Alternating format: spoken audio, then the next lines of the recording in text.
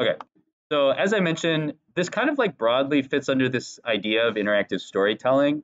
Um, Storytelling is a very sort of broad term that can refer to lots of different things. So it's not really that useful in this case, but this is the term that you'll find, right? And this is what people will be talking about in industry. When you're making something, especially in new media, you know, one side is the technology, but people always want to know what you're trying to get across, what you're trying to communicate. And if your project, no matter how nice the design is or how advanced or unique the tech is, if it doesn't have a very cohesive theme or it isn't able to tell a story, it's not going to be as successful. So there's a couple things that we want to think about when we're doing augmented reality or games or virtual reality, and that's the interactive component of the tech that we're using. So last week we kind of looked at a bunch of different examples from the history of augmented reality and some more recent examples. And there's probably certain things that you notice, certain themes that came out. And what I want to do today is just talk about a couple different themes and different ideas that hopefully you should recognize from the examples that we've seen already. And in all of these cases, we can consider these things both challenges and affordances. So those are two terms that kind of balance each other. Challenges are things that make things difficult, that make it hard to be clear about what you're doing. Affordances are things that make it easier. Affordances are things that are advantages that we get from new media platforms. So one distinction I want to make when it comes to this type of stuff, especially with AR in particular, we tend to see storytelling fit broadly into one is more in commercial and information context. With AR, we're just kind of adding a layer of information on top of reality. So augmented reality, we see this with like your weather app, with Google Maps, things like that. You have reality, and then we're mapping a layer of information on top of that. So that's one way that we see it, and that's where we see it in a lot of commercial context, how we see augmented reality added into different environments. The other side of things, with a lot of the artworks and games and more narrative projects, is really adding a fictional layer on top of the world. And I think the thing I couldn't come up with a better word for this. It's literally I just called it magic, like that feeling of having fiction, of having stories and characters and visuals imposed in reality. Uh, that is to me the more interesting side of this stuff. I think the information stuff is cool and useful, but to me, I think what makes this technology exciting is the way that we can mix fictional worlds or fictional characters or fictional stories or whatever with the real world. There's a magic quality to this tech that we can't get with other types of technology. And so that's the thing I think we should focus on. Of course, there's lots of different ways to approach it, but I think that's what's exciting about the technology, and that's one of the affordances. So the challenge here, which is like, related to this, is this feeling of what we always say is a tech demo. We don't want to create a tech demo. Tech demos are nice for seeing how something works. That's kind of what I'm doing when I demo stuff in class. I'm showing this is how the technology works. But you don't want your finished product, whether it's a video game or augmented reality or virtual reality or whatever, you don't want it to feel like this only exists because I think the tech is interesting.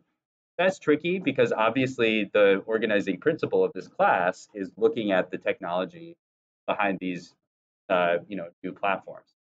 Uh, but that's the biggest challenge, is that we want to make something that feels like it exists on the platform for a reason, not just because we think the platform is cool or we chose the platform first and then created the content. Although of course that is what we're doing. I'm making you guys do an augmented reality project, and so it is very it's exactly what's happening. But we still want to think about a way to embed the technology into the experience of the project in a way that it's not noticeable, that it makes sense. Of course, we would be using the technology this.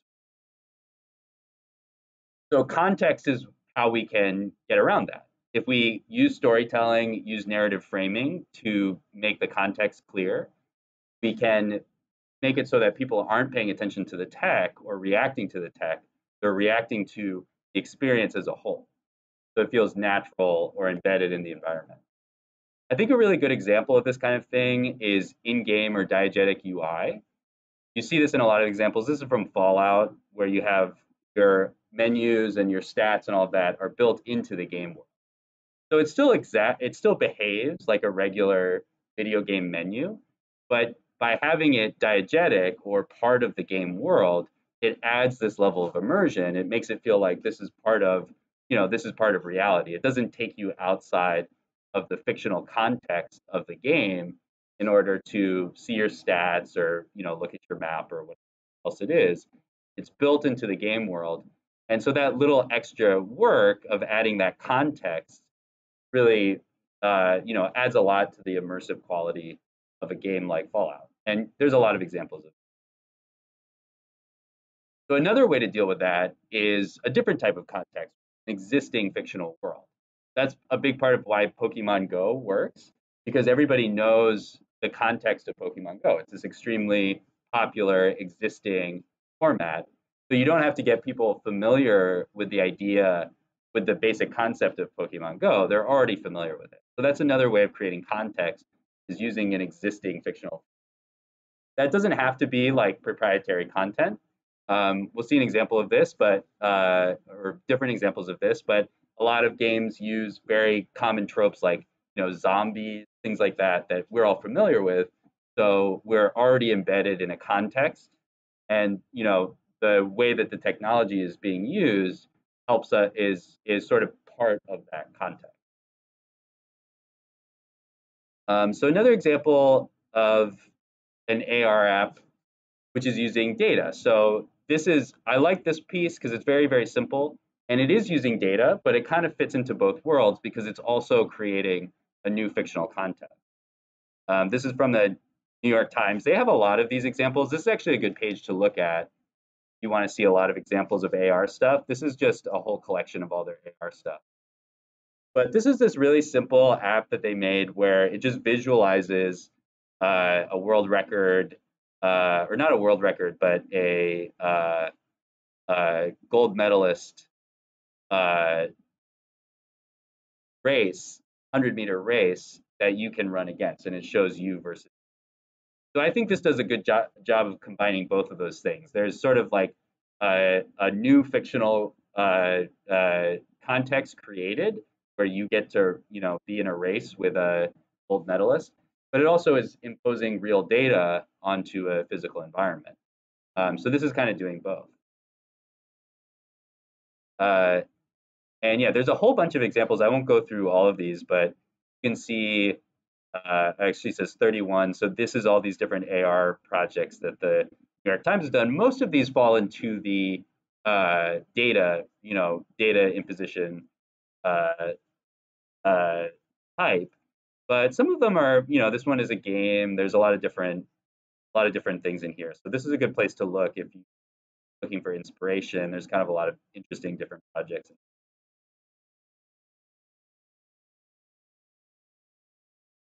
So this is a really good example. This is it's not hugely popular. It's not Pokemon Go, but it's a relatively popular AR game called Ghosts and Guns. And there's a couple of things that are interesting about this one. One is just literally the name Ghosts immediately creates the context that makes ghosts is a thing that we're familiar with. And the one thing that we all know about ghosts is that you can't see them, right? They can be invisible. And so creating a game that imposes ghosts into a real world is exactly, it's that the fiction is basically just already done for you. We already have this context that makes a lot of sense. In this game in particular, you kind of like place a portal into a world, and then it maps your space, and then you just shoot ghosts. So it's very simple, but it does a lot of work of framing and creating the context just really simply with the title.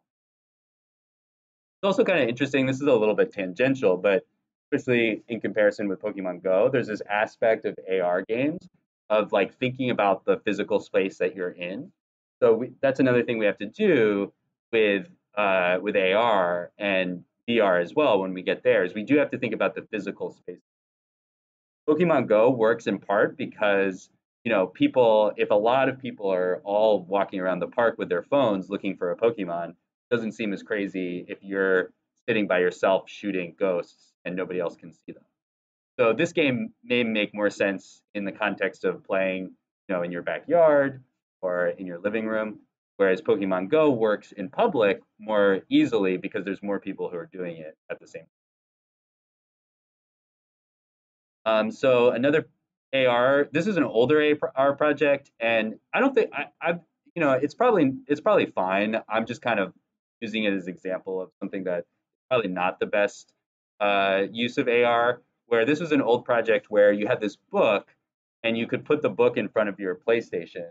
PlayStation camera could see what page you were on, and then it would create a video where you see animations on top of the book.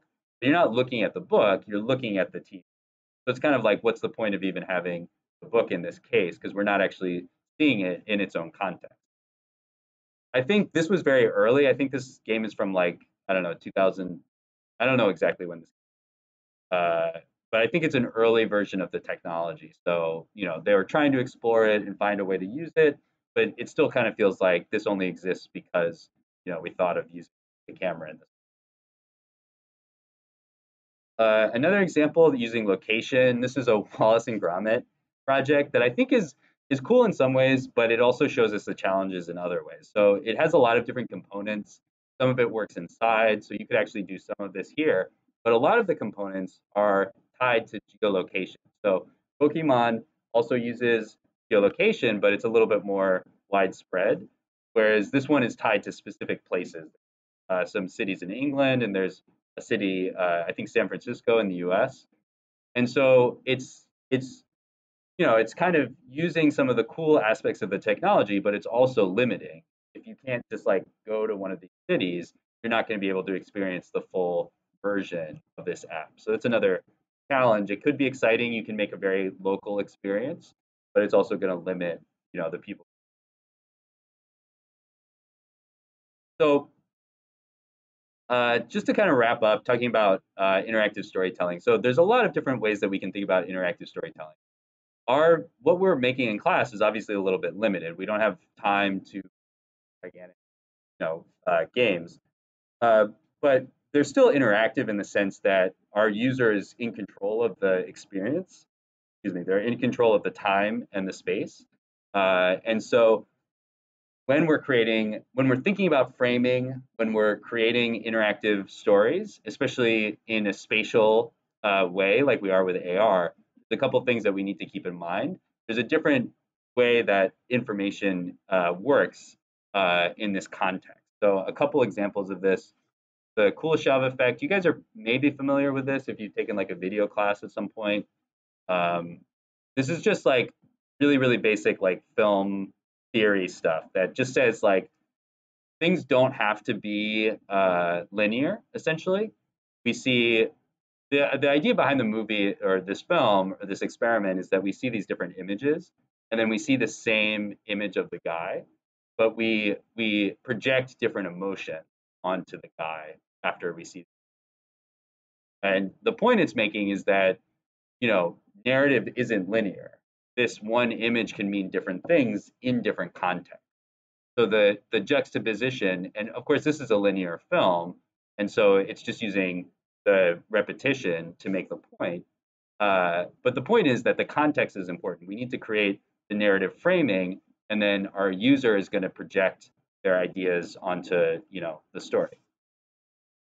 Another way to think about interactive stories is to think about space. We're going to be using space. It's kind of built into augmented reality. There's a lot of examples I could use for this, but I think this is a really good one. Oh no, it's a Flash player. I thought I had. Oh, it's because it's my other browser. Okay, let me get the extension for this real quick.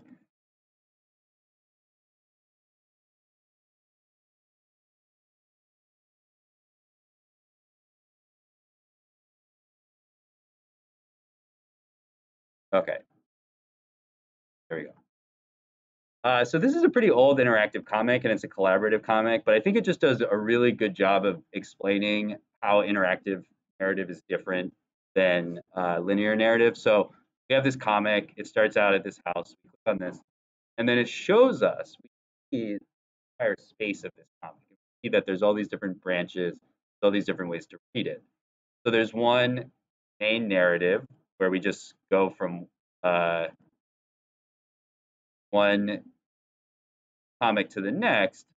But then there's all these branching narratives. There's all these sub narratives. There's all these like little ideas that play out. Some of them just end. We can go back up here.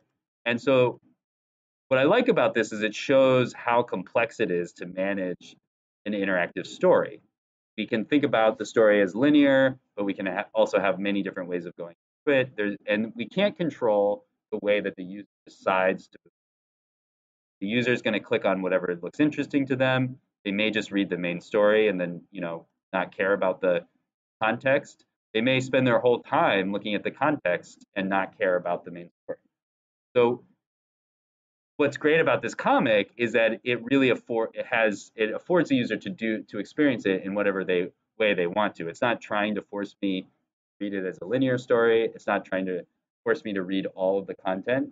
It shows me how much stuff there is. It gives me sort of a map of the entire story, and then it leaves me to make decisions about what I want to experience and what I'm interested in. So again, there's a million different examples of this. I just think this is a really succinct way of showing how interactive stories are different than linear stories. That the user is in control, even if they're just in control of the space, even if they're just in control of time. We always have to consider that sort of freedom of choice that the user is bringing. And that has to inform the way that we communicate with them, the context, what they're supposed to be doing, what they're supposed to be experiencing, all that stuff.